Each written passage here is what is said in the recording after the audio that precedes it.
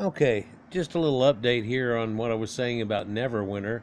I thought this might be one of the areas that's going away, but it's not. They've kept it in here and really just put it in part of the streamline. There's a lot less to do in this one. And I just got through going through all the barrows. I don't know if you can tell, but I just attained a wizard cap. See if you can show it right in here. So you can see my wizard cap over here at the left. There's another version that you get a couple of mods later that I think looks a whole lot better. But regardless, it still does, and I have yet to get the dyes out and be able to use that. And really, I've changed my outfit so many times, it really doesn't matter that much anymore. But I've named him Randy Rhoads, the famed guitarist that died in the plane crash for Ozzy Osbourne. And this is a bard again, so we have the ability to play songs, and whenever you do, you can buff yourself, you know. And he's pretty damn OP. I borrowed the guy's my Scourge Warlock's lightning enchantment and put a few things on him that buffed him up pretty good. And one thing to note here, this ring is a 110, but it says that it requires level 5. I was able to put it on gold-plated ring. That's pretty amazing there. Also, I saved for over 2 years now, or even more, from whenever we had the Paladin. I got another set of ensorcelled Mulhorror weapons, and I've put those on and been able to run through this. And I've got the Witch's Cap on now, and I also was able to get the Slayer's Belt of Zim. This is a couple of the things people used to use to level up back in the day. I still have one, haha. Got an extra one, by the way. And so I've got the one artifact here only at Legendary. It's ready to upgrade, but I haven't twisted it yet. And what I'm doing now is going through the Throne of Idris. But one thing I want to note here, this is the area that I just gone through the other day. So they've upped the graphics one notch, maybe 1.5 notches, which is something in this game whenever I started out was kind of lacking, and it was still laggy real bad, and there were so many people on it and so much magical effects going on at once and everything happening to where it lagged it out. Once they figured that one of the servers was doing that, they were able to up the graphics a level and really not have too much of a problem. Somebody reworked it apparently a few years ago, and we were able to up the graphics another notch. Now it's gone to another notch. So just to show you an example here, comparative wise, of the plants and the things that are down there, and when we look at one of these barrows and we get up close to it, you can tell it's got one level to it. But also if you zoom in on close on it, then all of a sudden you get another level, like the wood where all the stuff like that's on there. Anyhow, this Throne of Idris, whoa, there's a big mob. This Throne of Idris is the thing I was showing in the last video, where you have to go across this bridge that's down here. And whenever you do, it's the bridge that went across where there was mist at. And then you fight Idris. And this used to actually be one of the dungeons that we had. Check out this power I have now. Yeah, you're out of here, bud. I didn't even use my song. So I've got to go across that. Oh, let's look at what this looks like. Now, well, there should also be... Go, go, go, go, go. One on the other side. And that attack that I just did, I haven't perfected it yet and figuring it out, but it's got an effect where, depending on where you're... I was out of that. Depending on where you are and which way you're aiming, it'll go right through somebody. And whenever it does a double chew through them. So I have to figure out how to make that proc every time. Seems like I've kind of got it figured out, but every once in a while it just won't do it for me.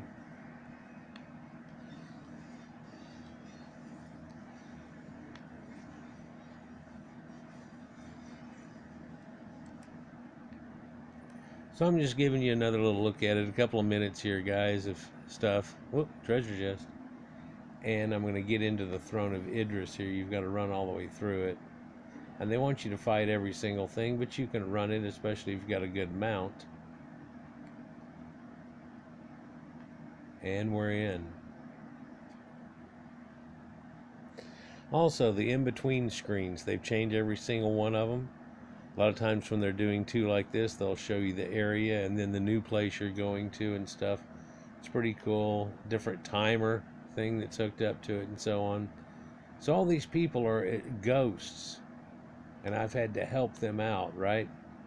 And it's all those barrows. And one thing in those barrows, I kind of wish, that's the reason I started this one that I've shown you, is that inside those barrows, they had dolmens set up on them, like a little Fred Flintstone house. Like we found in some of the barrows that they have. They're done with stone, and then other ones we found that when they were done with wood, it's a little wooden house. Just like it was in the Sumerians and the Egyptians, in this little place for them to have supposedly in the afterlife, but at that same time you're supposed to end up someplace totally different. So this is the throne of Idris, and this is a dungeon that was pretty tough back in the day, and everybody liked it. Yeah, you can see if I get that tack going good, it just wipes them out, but I have to do it right. And I've got good companions and so on. Now this is the wrong way to go, by the way. I should have just gone the other way, but I'm trying not to skip anything in the process. I'm trying to pick everything up. That big green ball was something that I put out.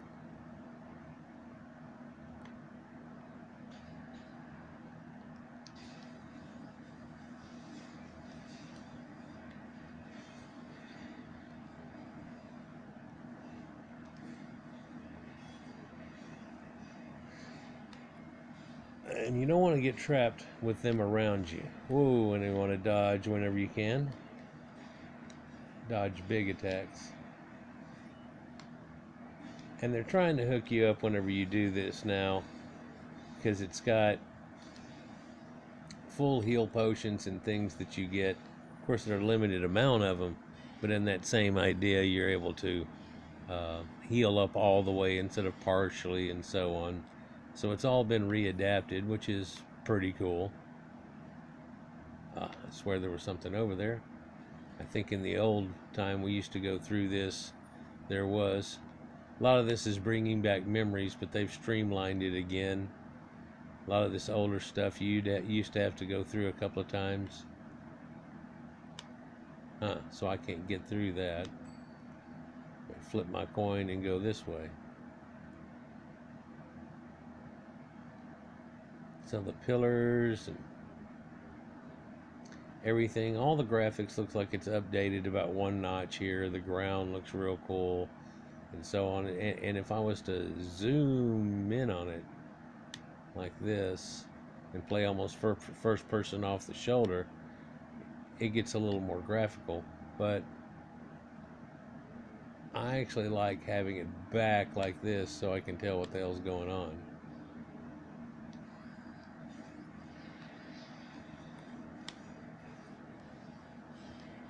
That was a good hit with all that. You saw me just take everybody out.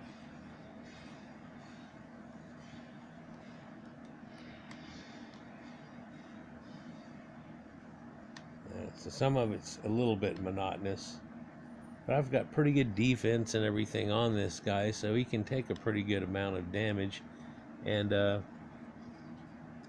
I put that companion on that gives you a super amount of hit points. It's one of the ones that I have available right now, just helping to make it through. My crit right now, here, look at this. My crit and crit strike, see how they're golden over here on the right? They're actually over the level of my item level. I'm at 24k right now, but they're at 26 and 28 respectively. But what's going to happen here shortly, I'm going to get those other pieces that are green over here on the left of my stuff, and there's going to go blue or purple. And whenever that number goes up, of course my item level goes up a little bit higher, but those numbers need to be up higher. Since I'm already over above, I will not be chasing it. So it's a bit of a waste right now. In fact, I actually took some of the crit out of it to give more um, combat advantage. But I'm not really getting combat advantage constantly with this guy. I try, but it's one of those things where it happens half the time-ish or so. And so by doing so, I'm not really getting the full benefit. So instead of somebody who you would use that on constantly, it's really, for me, something that's more of a third check, you know, if you will. There's a good hit. Wow.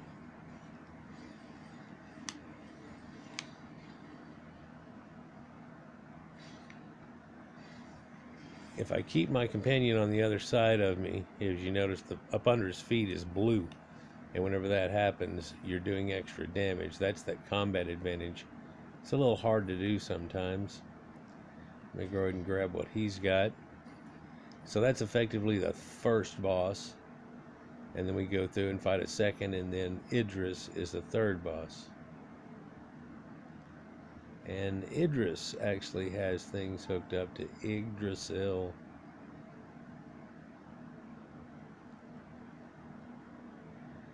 And it's a goddess. Let's just go this way. This is the common way you used to go.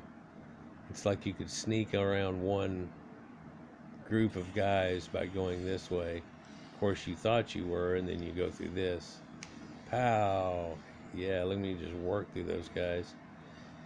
My companion here, I don't know if you see it, but every once in a while, after he does about 4 sticks, he'll rear back and start spinning and go into him, and that does a pretty good amount of damage.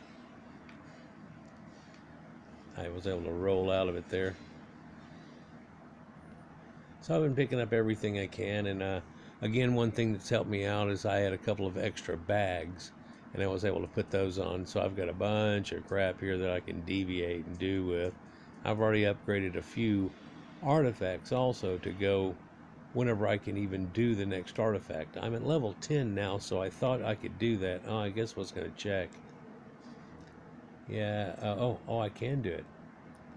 So I can equip another artifact. This is really numbers we're looking at, but that's the only good one I've got so far, and really I'm switching back and forth between that one and the other one as far as damage goes. Some rewards are better than others. Sometimes this lore, it just tells you things like that. Other times, whenever they get into this lore, it actually tells you something that goes along with the whole idea that they're using necromancy on these, and those ghosts that we were seeing outside. Though they're trapping those ghosts, and they're trying to use those against the own people, haunting them, because it's an ancient cemetery that was there long before they ever moved into the area. And again, I show you how that connections to Proto-Indo-Europeans in the first wave and second, and who the fairy were. In fact, one of the points, they call it a fairy mound in itself. Or, I'm sorry, it's a fairy king. Like you hear about the troll king or this, that, and the other. Yeah. So, pretty neat. One thing you don't want to do in this game is just draw a bunch of people around you to attack you. And the other thing that's important along with that is whenever you do, you don't want to have those guys surrounding you. Just like I get that blue-footed combat advantage on you, you get a group around you that's doing the same thing, and you'll start taking double damage. And if you have 3 or 4 guys hitting on you at one time, you'll just wilt. In fact, you've got to watch your heal potions whenever that happens, and as soon as you get in that situation, you pretty much got to eat a heal potion and then get out of it. There used to be as you can say, there used to be this thing back here. Let's see if we can search that. So I'm really not even using my songs. Whenever I have a big group or something like that, sometimes I'll kick the song up at first, or if they're doing a group and then ads fixing to come in, I'll stop what I'm doing and kick like that and then start playing my song. But in doing so, they kind of make you immune to damage. You're taking far less damage. When the companions came in her doom guide. Okay, so he's a guy that we found. His companions. Whoa. He got lost from his companions. They're all dead now. He's trying to find his way out. He's the only one left of their little group. So I've told him which way is out. He's headed that way. I told him he was just go back that way, take a left. Just some crappy potions that in just a minute I'm going to be over the level of.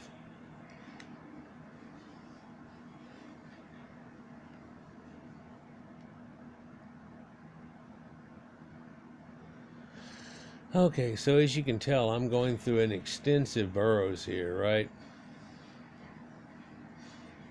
What you would call a dungeon, but you might call it a cave. But then again, it looks like it's been made out of a mine pretty much, hasn't it? All these switches and doors that are on here. And this isn't just something that you would think of as being a regular dungeon. It is in the sense of Dungeons and Dragons, but again, a dungeon is just an oblette or a hole to put somebody in. And so whenever we play the game like this, we're stretching the truth just a little bit. Oh yeah, good hit. Did you see that one? I was able to veer it right through him. So it has to do with where you're aiming it at whenever you come through. And right when he starts up, then as soon as he's going, you just kind of aim it right through him.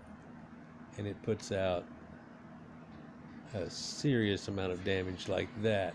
Yeah, see me go through him again right whenever it did it? Sometimes you don't go through them. Other times you do. Oh, she's creating more up here. I gotta sit and kill this lady.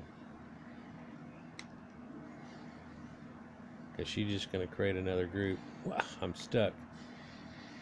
Can't believe I got rid of the other guys so quick. It's because my companion there went into a spin like that and just really took him out. So where am I at here? Almost on 20 minutes. I'd like to go all the way through the end of it, but I'm not even quite halfway or getting close to halfway now.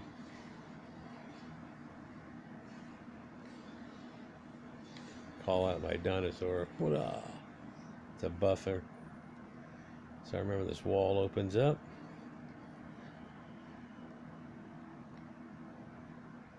And as soon as you get going, there's guys that are like, oh, you may have got in, but you ain't getting out.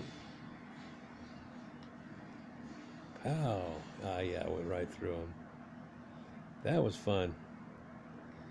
You see, I put my green orb out too, so I was doing double at once whenever I went through them, and they just melted. So if you can save things for the right time and then pause and wait before you get the next one. Of course, everybody wants to run and go. The worst thing you could do is be about half dead and run right into the next group. Or take that group that you're fighting and back up, scared, and run into another group. And oh, damn, now you're getting double hit from both sides. Combat advantage, oh my gosh. Usually you'll wake up with a sore ass at the fire, if you will. And you get to start all over again. Look at this spire that's here. Now this is a part that's in another dungeon that we go through. That we have now. So they were able to reuse it and just make it look a little different. That's it. Which is pretty cool. Gotta make sure I didn't go off the ledge there.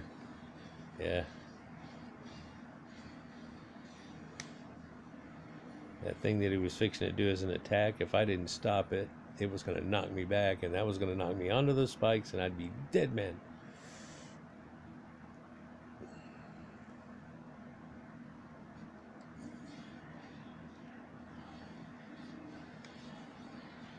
Oh, also, whenever I'm going through that attack, I'm semi-immune.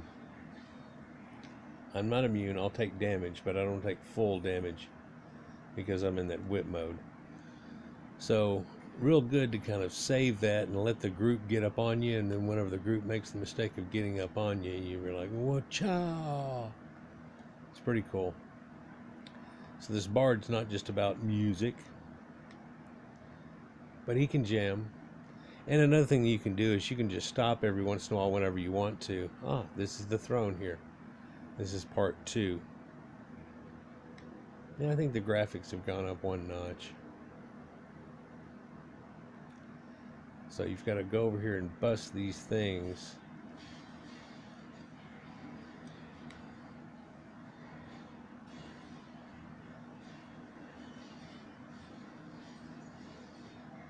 There's like a gemstone that those are using to power everything up with, and so you're basically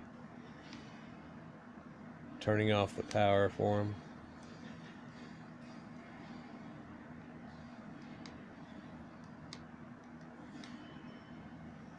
Come on. Another thing you don't want to let sit and happen is an archer from a distance sit and just mow you down. There's another one here, right? Yep. So a lot of this hasn't changed, but some of it has, where it made it easier. Instead of having to go through these 6 things and then they make you do it after you learn it, then you go do it again and all that kind of crap. Now you just do it once, and after you get through, then they have you run the dungeon, and then after you run the dungeon, you're through, and you know. So it's more of a one-time shot. Usually they have you grinding everything. There used to be a chest back here. In fact, the reason I went back here is that everybody used to fight for it. It almost became a natural thing when I got to this point. I'm like, okay, and where's the chest? So we're supposed to go up and flip this switch, but I've got to go fix the thing on the other side first and bust it. So let's get these guys out of the way. Oh yeah, I just love that attack.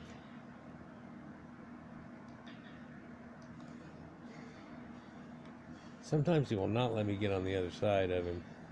You almost have to wait till he's engaging. And then once he engages, you can be like, okay, now he's stuck in it. Here's the other one.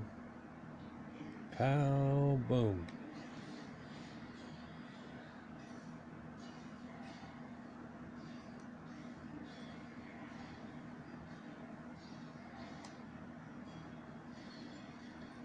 Couldn't move over enough.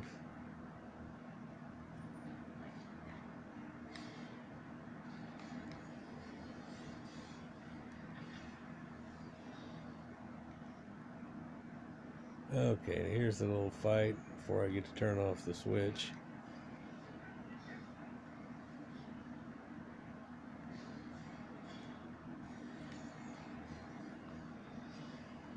Hit a heal potion right there whenever I knew I took damage. And I should be able to get through this fairly well. Keep him on that side of me. Roll out of it. I've used all my attacks, so all I've got is that, but bam, that's it.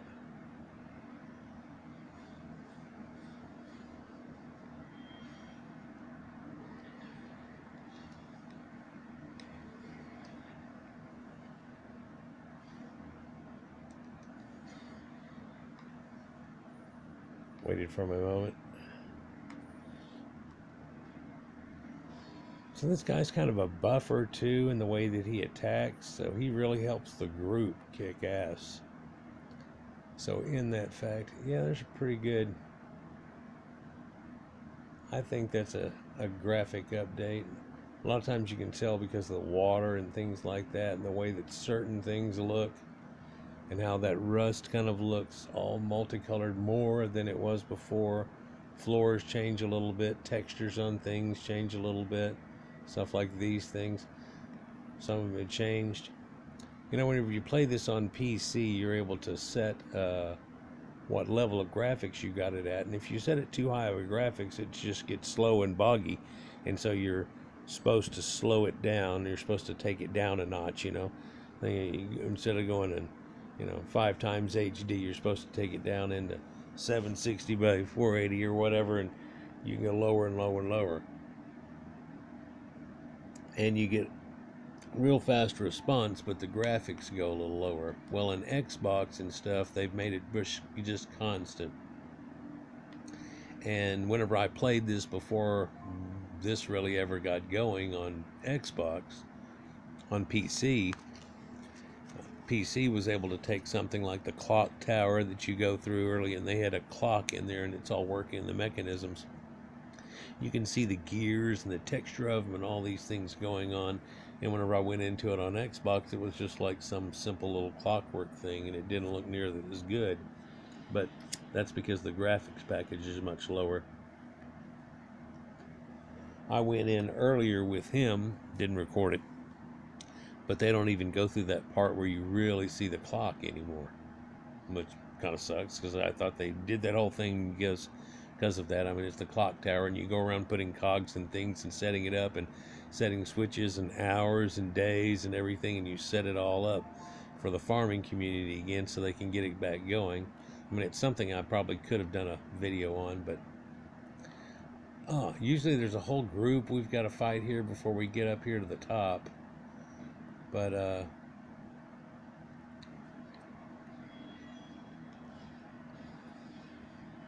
instead,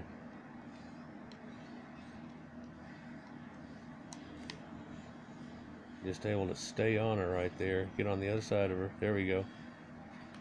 Yeah, she'll try to get out of combat advantage if she can. Use my other attack. Bam, bam, bam. Bam, bam, bam. You're out of here. See, I really didn't even lose half my life. And she gave me a ring. Nightworm ring.